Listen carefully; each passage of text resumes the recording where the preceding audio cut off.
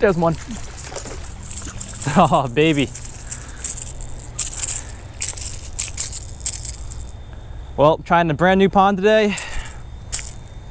First fish of the day, been about an hour. A sub told me about this pond, and he said the fishing here is difficult, but there are some big ones in here.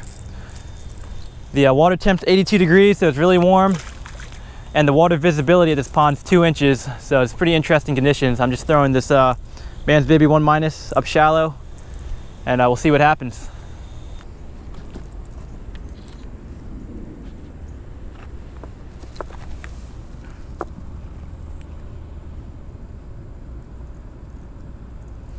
Check out what I just found in some rocks. Found a Rapala DT 6 in good condition too. Great find. Just found this Rapala, and I found quite a few lures while I've been fishing, but down here, this is the first time I've seen that before. And if you don't know what it is, don't worry about it. You don't want to know.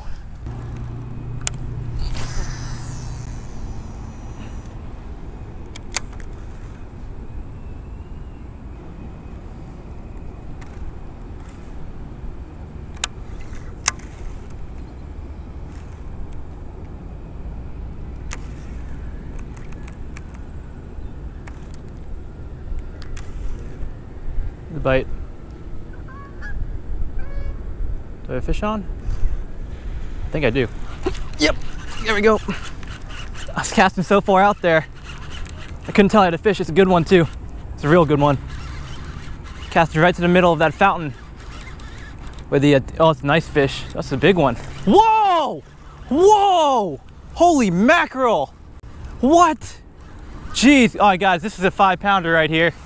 Jeez. Casting way, like I said, the deepest part of this lake, of this little pond, is right by that fountain. Oh my gosh! Whoa! Goodness, goodness! Lower the drag, lower the drag! All right. Let me take him to the rocks. Jeez. Second fish of the day. It's an absolute giant. Just switched to a brush hog about 2 minutes ago because the moving at bite wasn't happening. The water's too warm. Jeez, I can't believe this. Oh my gosh. I should be good because this brush hog, these gamakatsu hooks usually pin him pretty well. Just make sure I play this guy correctly.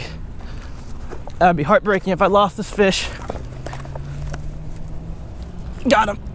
Got him. That's the easy 5. He gut hooked him a little bit because I didn't even feel him on there. I didn't even know he was on there. So I'm gonna show you the correct technique, but boom. Didn't hurt the bass at all. Just like that, remove the hook. That's key. Keep this fish healthy. I'm gonna let this guy rest in the water before I get a weight in that picture. Official weight. Looks like this fish is probably a little bit under 5 pounds after taking a good look at him. He's a fat fish, but not that long. We got 4 pounds and, oh, 5 pounds. 5 pounds even, right on the dot. Whew, solid fish.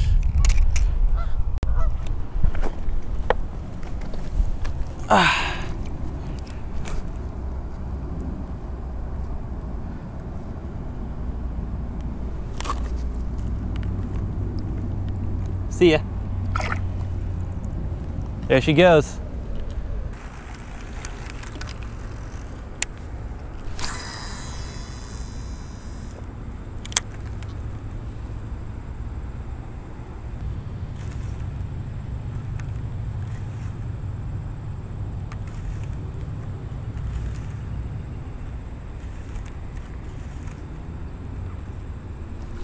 There's another one. Another good fish. This guy took it and darted off. I made a loop around the, oh, nice jump. I mean, these fish are healthy. I made a loop around the pond. I'm back at the same fountain where I caught the 5-pounder. Just landed this nice fish. Still using the brush hog. That's a solid fish.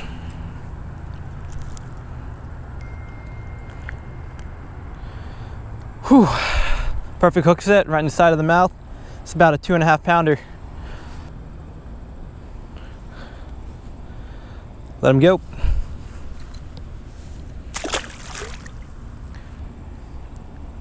So what's happening out here is there's 5 fountains, and the fountain I'm fishing has the deepest water around it. The average depth around the lake is 6 feet, and I know this because I used my deeper fish finder when I got out here. And the depth around this fountain that I'm fishing right now is about 12 feet, and it's about 60 yards away, so I couldn't get my deeper to get a reading that far, but I am able to make a cast that far using a 1/2 ounce weight in this brush hog. So I'm casting it way out there, and the reason why the bass are there is, one, because the water's the fountain's moving water, so the water's gonna be cooler. It'll be more comfortable for them to relax around there. And also there's a ton of shad in this lake, like a ridiculous amount, and all the shad, literally all the shad, are around the various fountains. Every time I make a cast, I basically see 2 shad jump up right around the fountain because I'm spooking them. So the bass are hanging right near the bottom. I guess when they're hungry, they probably move up and try to catch a shad, but otherwise they're just hanging out by the deeper, cooler water. And when I drag this brush hog in front of him, they're eating it. And I'm pretty surprised that I couldn't catch any fish around any of the other 4 fountains, not yet at least. I've been out here for about 3 hours now, so it hasn't been a superb day, but anytime you catch big fish, it's awesome. And the water's 82 degrees, so it's not like it's an easy day. Yeah, but the water around the other fountains ranges from 6 to 8 feet, so that's pretty key that the most shad and the most bass are gonna be hanging around the fountain that happens to be the deepest. So it's kind of difficult to reach, but if you use the proper gear and good casting technique, you can reach out there.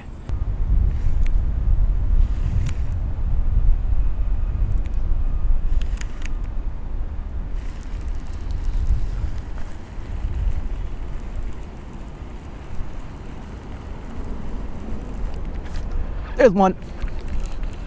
Reeling in the flutter spoon. Holy mackerel. All right, well, like I said, guys, I just switched to a flutter spoon to try to imitate the shad. Looks like I accidentally snagged one.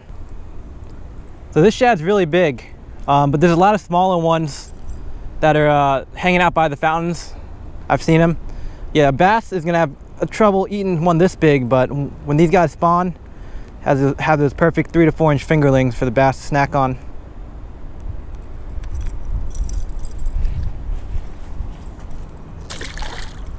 Yeah, when I fished on the pond, all the fish I caught were right near the shore. Oh yeah. Just cast horizontally. Yeah.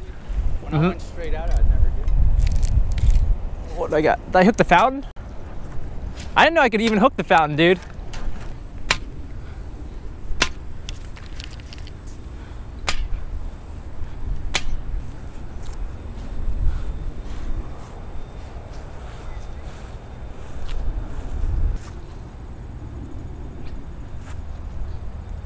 Yeah, I bent the hooks.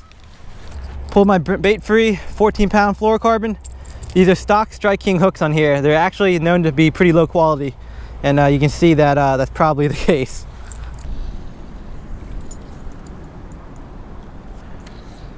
Whew, it's 7 o'clock. I've been out here since 9:30 a.m. I had 2 Chick-fil-A breaks. 2 of my subs came out. One of my subs is over there, Will. Then another sub, Pablo, is out here. He left recently, but it's been a grind. It was worth it for that 5-pounder, but it was real tough today. I don't even think it's because of the water temperature, because we've had cool temperatures all day, so the water should be fine. But I haven't had a single bite since 2 o'clock. The main factor, I think, is that the water level dropped. Pablo was out here last weekend on Saturday. He caught 15 bass in like 2 hours. And he also told me that the water level was 3 feet higher than it is now. So I'm not really sure where all the water went, but that definitely played a huge role. The bass, he caught all his bass up shallow. Today the bass were way out near the fountains for me, and I'm sure there's a ton of bass just suspending out there. So the dropped water level definitely hurt the fishing, but it'll raise up in the fall again. I'll be back out here to slay some more.